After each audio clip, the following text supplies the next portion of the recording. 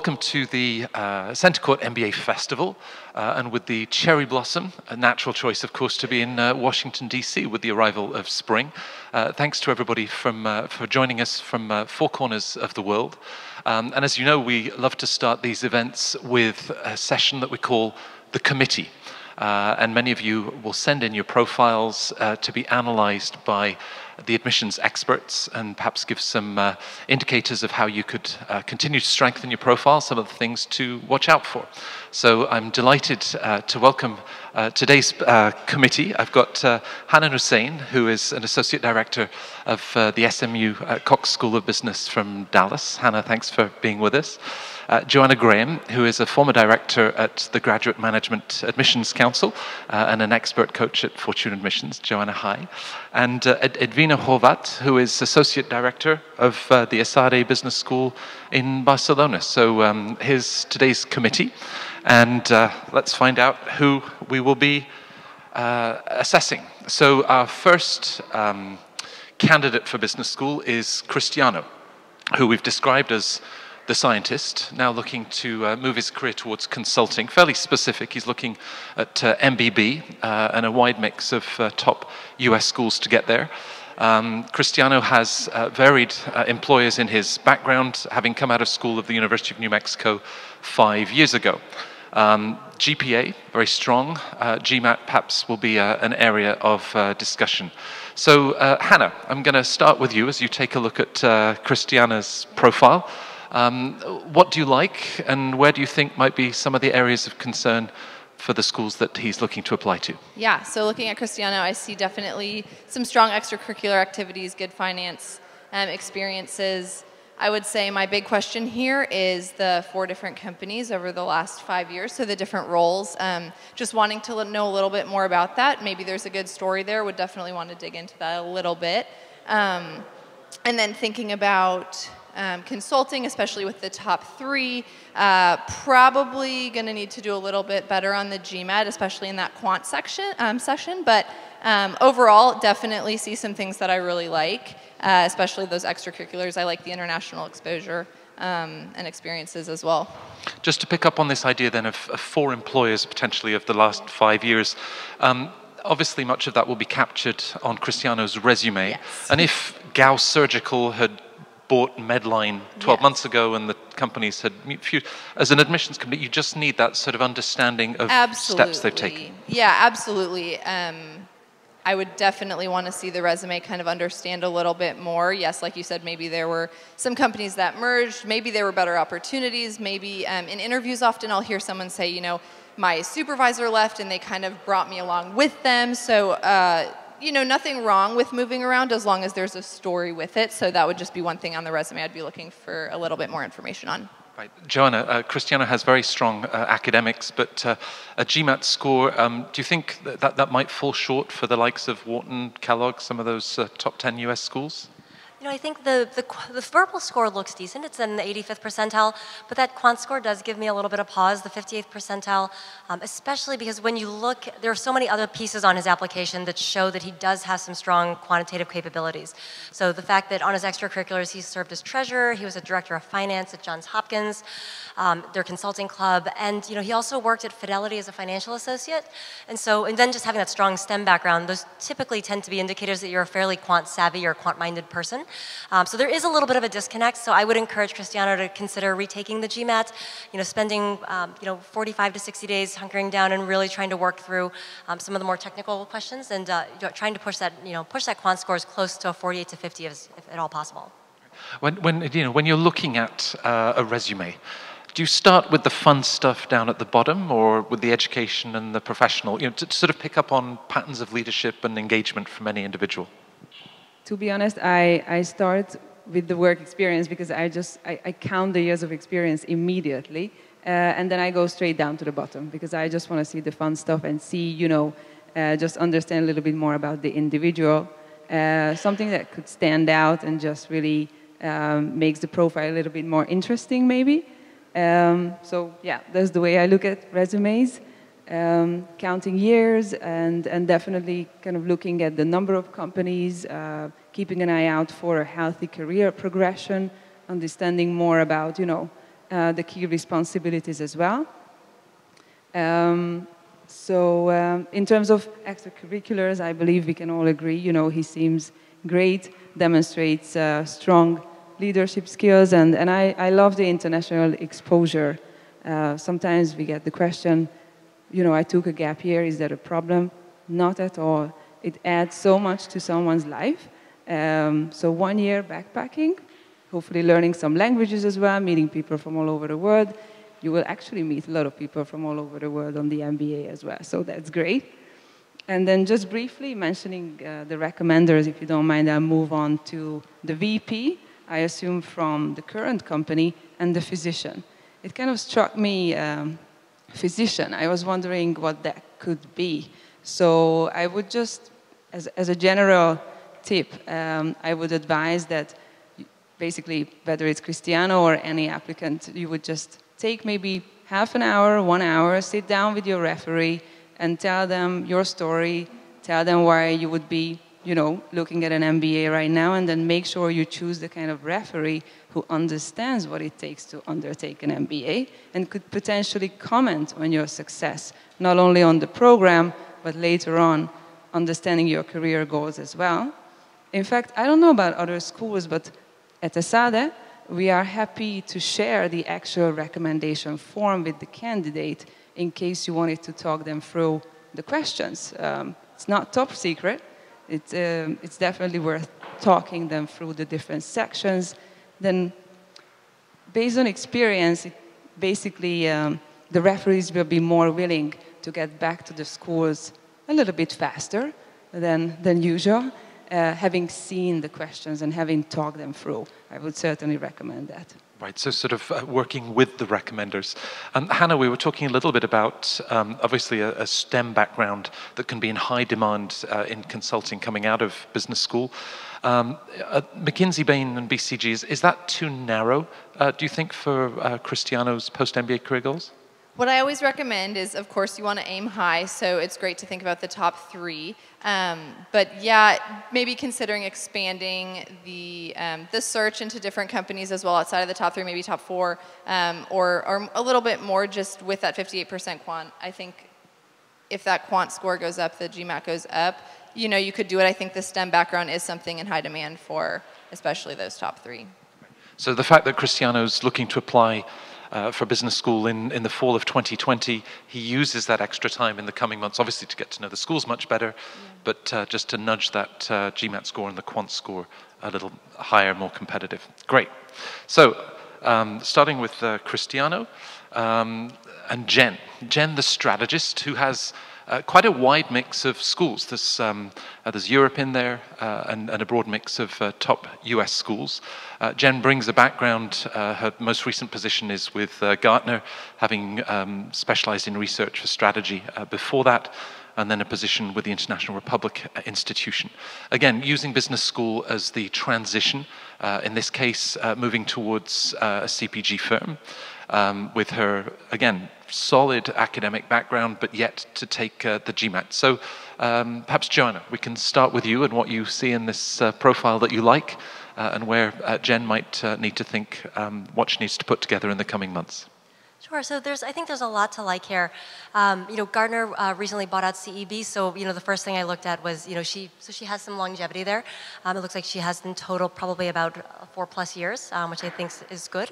I think being in DC, there are always I receive questions a lot about whether you intern or whether you work for either a political action firm or a lobbying firm, or perhaps in her case the International Republican Institute. I think it's really important to sort of own your experiences and, more importantly, be able to really articulate what results you've been able to drive. And those are going to be agnostic of any field, whether it be a political organization, a religious organization, or even one of the fields that I've seen a lot and pop up in the last year is people who work in the cannabis field, for example. So I think it's really important to try to divorce anything that could be potentially polarizing from the actual results you've been able to produce in a job. And then the only other thing that I just wanted to kind of touch on before passing it over, and obviously I worked for almost a decade at the Graduate Management Admission Council, so one of the first things that I tend to look at are things like test scores and being familiar with both exams. She hasn't taken the GMAT or the GRE, and she was a poli-sci major and business studies major at Providence College. One of the things that I typically will try to recommend to folks, especially if you aren't coming from a more traditional quant background, so if you were a poli-sci major or if you were a liberal arts major in college, I do tend to recommend that folks, if you don't have a lot of quant experience on your resume or in your academic background, I do think that the GMAT is a little bit of a better fit, just because the quant is a little bit tougher, and it's a little bit. I think it's good to basically put yourself out there and show schools that you're not afraid of rigorous quant, and more importantly, that you've got the quantitative chops to do well in the first year of a competitive program. Right. So there's a vote for taking the GMAT. I'm going to put the other case. In the last 8, 9, 10 years, we've seen the likes of Stanford and, of course, many top schools that have embraced the GRE, and part of it was to encourage the sort of gender diversity that they want in the MBA classroom. If Jen was more likely to test well on the GRE, which is not currently used in the US news, Hannah, are you thinking of those sort of things in terms of how Jen's great GMAT score might, sort of bump up our data points versus GRE? It's a great question, and I would echo everything that has been said, but on the other side of it, I want to see a candidate be as successful as they can. So if your quant score on the GRE is going to be in the 85th percentile versus a 65th on the GMAT, I think put yourself in the best light. I think also understanding how both of those exams work and how you are able to test best. So, when we think about the GMAT, those questions are going to change whether you get them right or wrong. The GRE is going to be the constant questions, right? You can go back and forth. You can go back to a question. And so also understanding what your abilities are around testing, if there's test anxiety, if a GRE, like more constant questions, and just understanding that you have a little bit more time to go back to something if you can't quite think of it right then. I think that's okay, but we definitely want to see the ability to do the quant work. I think with the 368, with business studies, hopefully there's some good undergraduate coursework to kind of explain that you already can do the course, the quant coursework. Right. Dina, you made the comment with the first profile that we looked at, just in terms of international experience, and it really is something that's in the core DNA at ESADE and other top European schools that she has on her list. How are you then looking, the gap year is one thing, how do you look at the sort of international experience that Jen has acquired? No, definitely looks like a highly valuable experience there in terms of teaching, at an orphanage in Tanzania, as well as spending a semester abroad in Europe. I believe not only at European business schools, but for US schools, that kind of international exposure and actually the quality of the experience is important. So she certainly looks very interesting. I would love to learn more about her story. I would love to understand more about her as a person. And it looks like, kind of social work, kind of this cause, making a difference in the world is close to her. Key values, I would love to understand more about her values, because I believe that will be key in terms of choosing the right school for Jen, though unfortunately she's only looking at one school in Europe. Even though looking at, career goals, CPG, it's, this is she would be able to find global positions. I mean, this is certainly the kind of field where she would be able to kind of transition into a position, potentially managing teams globally if she was to join the strategy team. So certainly that international exposure looks very interesting. And then also I put a tick in terms of the recommenders. It looks like she's targeting the right people, though it would be interesting to understand whether she has any direct contact with the managing VP, for example. That's always highly valued, especially if it's a continuous kind of contact. Hannah, just one final comment. Jen has 7 business schools, and perhaps at this stage, still keeping her target schools fairly wide. That would be a lot of work to put together for round 1, but also just the idea of the sort of the core DNA of those schools between changing lives and changing the world at Stanford, perhaps a focus that brings in the New York element at Columbia and Stern, where TEPA might fit in with business and technology. So maybe she still has some work to do to really get to... Can you tell when an applicant has really got to know your school? That's a great question. I think, yes, I know when someone is applying, I see a lot of schools similarities, right? So if like I see the same 4 or 5 schools when they apply to SMU Cox, I can think, okay, they either A, want to be in Texas, or A, hey, they're looking really at specific, you know, real estate, something that we're known for. So I think in the eyes of the committee, we do often make guesses and we have ideas of what you're looking for. And so when we see like 5 things that don't match up, we're kind of like, oh, are they telling us the story that is true, or are they kind of telling each school what we want to hear? So I would say to Jen, as you kind of think about these schools, have a good understanding of how are they all tying together. So if you're asked kind of why Tepper, you can kind of tie that into something that if they looked at all those other schools, they would see that kind of red line tying them all together. So we could have called this session of the committee the therapist's couch, right? As you're trying to read between the lines, but really get a sense of underlying sort of motivations. Great. Yeah. So Jen, I think you all sound very positive about the profile as she makes the decision about the GMAT or the GRE, but certainly a candidate that has a very strong chance of securing her place in business school. Next up is Marcus. Marcus has a touch of magic to his profile. Again, looking at a broad spread of top schools and working as a program analyst, having spent a couple of years with the Peace Corps. We'll talk perhaps about his undergrad and test scores, but I did love to pick up this fact that Marcus is a practitioner of magic. I don't know if it's almost like Harry Potter applying to business school. Joanna, what did you like about Marcus's profile? I mean, I think there's a lot to like. I mean, I will say I was struck a bit at first just by the the number of schools on his list and the sort of the diversity. So very similar to the conversation around Jen. You know, I think it sort of struck me that he's probably just in the in the beginning stages. You know, I think there's a lot to like here. I mean, he obviously he spent some time in the Peace Corps. He has now worked at the EPA for a couple of years, and he's thinking about this transition into the foreign service as a diplomat. I mean, there's a little bit here, and I'm sure my colleagues here would agree as well. You kind of wonder, well, do you really need an MBA for that? And especially when I saw Georgetown on that list, my first thought was, maybe why are you not considering maybe a specialized master's, perhaps in international relations? And admittedly, when I saw the GRE too, I think, as an admissions person, I might look at this and just wonder, is an MBA truly your top choice? Or is it maybe MBA or a master's, or is it master's and maybe MBA is sort of my fallback plan? And I think especially when you're talking about some of the schools on this list, MBA programs want to know and want to truly believe that they are your a choice. I mean, that they are the top choice, and that you're not necessarily looking at them as a fallback option. And so I think in that case, I would really encourage Marcus. He's going to have to be crystal clear in articulating his story, why he wants an MBA, the value that an MBA is going to bring to this future career. And really just being able to, to sort of explain sort of this path that he's taken, because it's probably a tad less traditional, but certainly, again, I go back to the fact that he was a business management undergrad at SMU Cox, and I think, and I think, he obviously has had a little bit of a taste of what an MBA might provide, so he does, he does have has some foundational knowledge there, so. I mean, those are just sort of my initial reactions. Right.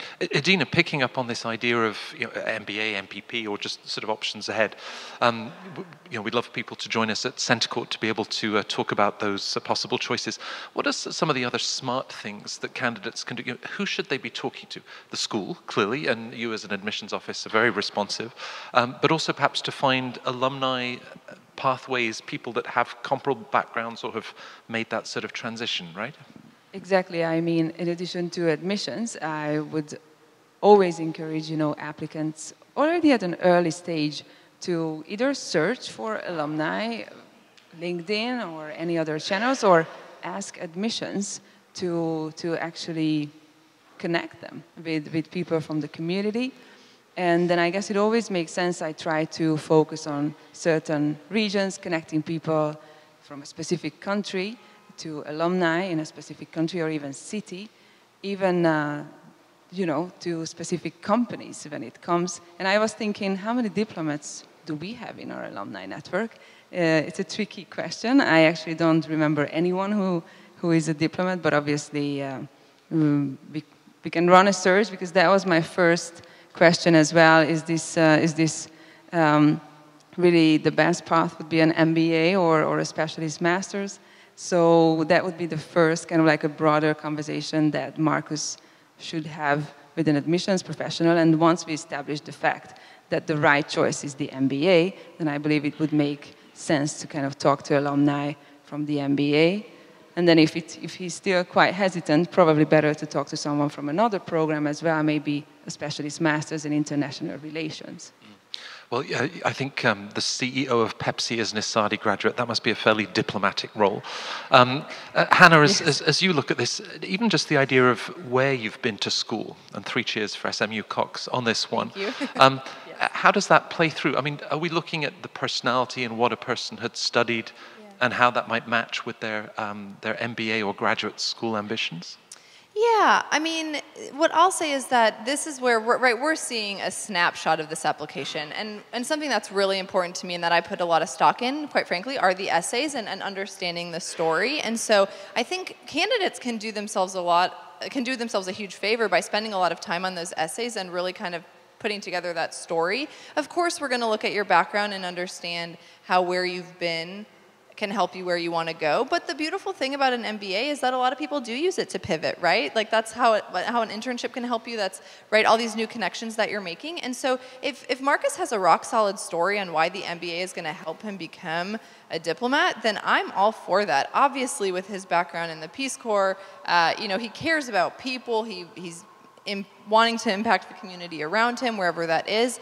So I think there's a lot to like here, and I think, yes, we are going to consider where your background is and what you've done, but we also just want to understand how your goals are going to, how an MBA is going to help you with your goals, right? So that's kind of my thought there. So it's not just enough to wave a magic wand, right. Forgive me, but sort of really doing that research and how that all fits in with these next steps. Great. We talk about the pivot, and in the case of Chelsea, who we've described as Miss Hospitality, is targeting 4 of the top European business schools. So Edina, we're looking for lots of input from you on this one. Has spent the last couple of years with one of the major hotel chains, and previous to that in retail. If that's 8 or 9 years of professional experience, Chelsea, I'm imagining, is around 30, maybe just turned 30, and has very clear sort of hospitality or retail goals post MBA. GMAT score is a 630. Be interested to get your input on how that would match up for some of those European schools. And she's backpacked through Asia. So Edina, as our European Business School representative, I think we'll get you to start with Chelsea. Yes, so maybe one thing we haven't talked about, and it certainly stands out in Chelsea's case, is the number of years work experience, right? Because I believe everyone in the audience knows as well that the very minimum years of work experience after graduation, I would say generally speaking, is 2 years. And in the US, that's very much the average, 2 or 3 years, versus European business schools where the average years of work experience is 5 or 6 years. And Chelsea, in fact, will have had 9 years work experience by the time of the program, which, for example, at ESADE, I cannot speak for the other European schools, but at ESADE, we don't have an upper limit. It would be above the number of years work experience. On average, it's about 5.5 years. We don't have a strict upper limit. It would be important, though, to understand more about her career goals. And actually, our career services sometimes point out to double-check kind of salary expectations upon graduation as well. So that's certainly something to kind of, just have a more detailed conversation about. Potentially at interview, I mean, I don't see any reason why we wouldn't invite her for an interview. She certainly has a very interesting profile, and I can see a thread in terms of career development in hospitality or retail and luxury, where she does have relevant work experience in that space. To become a corporate director, though, I was looking at the GMAT, especially the quants, which is at the lower end. Even the total score of 630 would be below the average, a good average, I believe, for The top school is closer to 700, or a 650, we could agree, is a good average, but it's below that. And then the quants is definitely at the lower end. So that's a concern. That's something that the admissions committee would probably raise. And then targeting 2020, you know, the good thing about kind of starting a conversation early with admissions is for chassis to take the time and prepare more for the GMAT, and I would recommend the retake with the 630. Right. Though we would certainly look at the transcripts as a bachelor's in business administration. The 3.4 is not a bad GPA at all, so I would keep an eye out for the quants subjects in her undergrad transcripts for sure. Right. So to pick up on this idea of sort of the 30-year-old or over 30s applying, at Fortuna, Joanna, we wrote a piece about the over 30s applying to business school. It's been read by 115,000 people in the last 2 or 3 years. So clearly there's an audience there. Does that mean that those applicants need to be that much more coherent and clear about post-MBA career goals? I mean, investment banks aren't typically hiring 33, 34-year-olds as they come out of school, but in Chelsea's case, you know, she's drawing on her previous background with the hotel group to stay in hospitality or retail. So, you know, is that something that schools are looking at that much closely for the older applicants? Sorry, was that Joanna or Hannah? Joanna. I did. Yeah. I've got Hannah's and Joanna's, and they all sound the same. But Joanna, so that was for you, okay, just sorry. for the over 30s. No, I mean, I think that, you know, so I think about another, so when I think about that, I also think about another population I've worked extensively with, and I think being based here in DC, it's certainly very relevant, and that is the military population. And I think it just speaks, you know, to the fact that experience comes in a variety of shapes and sizes, and I think, you know, any school will tell you that, you know, there are going to be people who exist at both ends of the bell curves. And, you know, and that's for a very good reason. And so I think it underscores the importance, again, of being able to articulate what you have done with, you know, with those years of experience. You know, what results you've been able to drive, how you've been able to be a leader, and if there are, you know, if there are circumstances that may have, you know, sort of impacted your journey along the way. I know for a lot of folks there are certain sort of boxes or sort of milestones that they'd like to hit before they sort of think that they're ready in their career for to sort of pursue that next stage and or that next, you know, that next sort of stage in their career. And so I think that, you know, again, when it comes to experience and when it comes to folks who are older, again, I think it's important to sort of own your experience and be able to be very articulate about how you spent your time. I think that's probably the sort of that key distinction there is you want to be very deliberate and very thoughtful about explaining how you've chosen the path that you have, why you've made the decisions that you have, and ultimately sort of how that's all sort of woven together into one sort of nice, neat, and coherent story. And, you know, what I often will tell folks is that, you know, you certainly don't have to, you probably certainly have not had it all sort of figured out along the way. I think a lot of folks would admit that many of their careers have sort of happened by a happy accident. But your job, I think, as an applicant is to piece together that narrative in a way that a school believes that all those decision points that you've, you know, sort of come to and all those forks in the road have been very deliberate and very strategic. And that everything that you have done to date is because you intended it to be that way. And so I think that's the key distinction, is really being very thoughtful about the path you've taken and owning your experiences. And applying to business school is a wonderful chance to step back and think about those next steps. Hannah, just one final question before we move on to our final profile. Chelsea is a brand ambassador for a human rights organization. Now, perhaps that might appear on the resume, but for that to be really valuable to you in an assessment, it's to sort of get under the bonnet of that and understand what that role entails. Titles aren't enough, right? You really want to understand. Yeah, that's so funny you say that, because I was looking at this and I thought, what does that mean? Like, as the brand ambassador, like, yeah, what human rights organization is it? I mean, what are you doing as a brand ambassador? How long have you been doing it? Is it something that you started doing just as you started applying to MBA programs so that you kind of have this thing on your resume? Is it something that has been really intentional for you? Maybe it's close to your heart because of a specific reason. So those are the things that I always spend a lot of times in interviews trying to get to know and understand, right? I think it's looking at a resume for work experience can be sometimes self-explanatory. We, of course, ask a lot of questions about that. But understanding a little bit more about the extracurriculars, why they're important to you, how you stumbled into it, was it intentional, was it, you know, a friend of a friend that got you into it, understanding that a little bit more is certainly important. Great. So our final profile for tonight's committee session is Rajit, the cloud maker. Cloud, in as much as he spent 2.5 years with IBM, was previously a recruitment consultant. Now, Rajit, I think, will probably focus on his GPA, which is a 2.56. He's more than made up for that with an outstanding GMAT score. But, well, let's jump right into GPA. Would this preclude Rajit from top schools, whether in the US, I see SMU Cox is on that list, have to commit yourself publicly on this one, Hannah, ESADE equally. Where do we start with that GPA? Hannah? Yeah, I look at the most recent academic situation, whether that's the GPA or the GMAT, right? So if the GMAT was taken within the last year, I would be more forgiving towards that GPA, assuming, I mean, right, we see a 74 percentile quant, which is great. I would also look at what you're doing in your role. Is there any quant work? Now, as a sales specialist, right, hopefully you're pulling data, you're doing some type of quant work. And so we would probably focus a lot on that in an interview and kind of understand and make sure that you're ready. But with this 750 GMAT, I'm not as concerned about the undergrad GPA.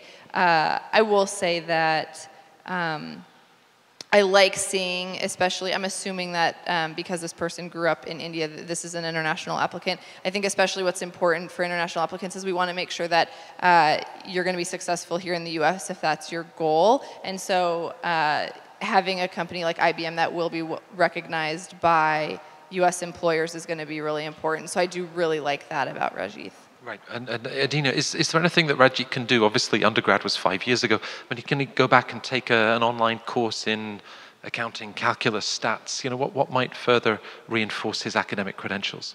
Yes, I mean, it's always quite refreshing to actually get questions like, what can I do to prepare myself best for an MBA even before starting? And that is certainly something I would recommend for him, though the GMAT is outstanding. I believe we all agree it's a great score. But to do an online course, I believe most schools, including ESADE, we also offer prep courses, kind of like pre-programs, focusing heavily on the quants, because obviously we want to make sure, you know, our students won't be struggling with corporate finance, managerial economics, and so on. So a prep course would be recommended.